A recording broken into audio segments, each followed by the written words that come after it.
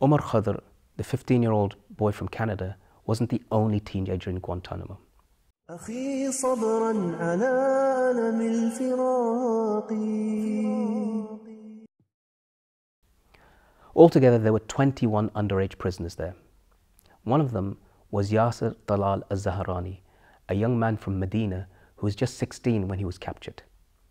He was a survivor of the Qalai Jangi massacre, a notorious incident in Afghanistan during which hundreds of prisoners were bombed, burned, and drowned by US and Afghan forces. From Guantanamo, Yasser wrote to his family praising Allah and telling them that he was well and in good spirits so that they would not worry too much. As a dutiful son, he knew the reward of being good to his parents. He would often talk to other detainees about his parents. He would tell them how he loved them very much and that he was proud of them, and even though they were 1,000 miles away.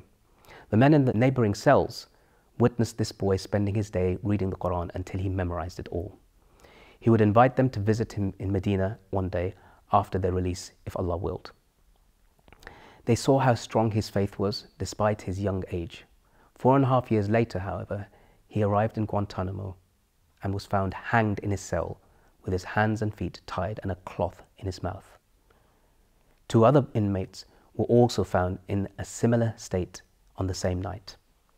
When the body was returned to his family in Medina, it bore the marks of torture and part of his throat had been removed. The US commented on this. Not only did they claim Yasser had committed suicide, but they also said it was an act of asymmetric warfare. They are smart, they are creative, they are committed, they have no regard for life. Yasser was buried in the city of the Prophet ﷺ in Medina. Thousands attended his funeral. I called his father to pass on my condolences when this happened. To this day, the father's words shake me. May Allah reward you with the best for your words of kindness, my dear brother. But I am not in need of condolences, and neither am I unhappy. My son and his companions were the victims of abuse, and they died for their beliefs.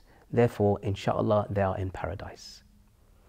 His words moved me and reminded me again and again of the immense responsibility we have on our shoulders. أخي صبرا على ألم الفراق.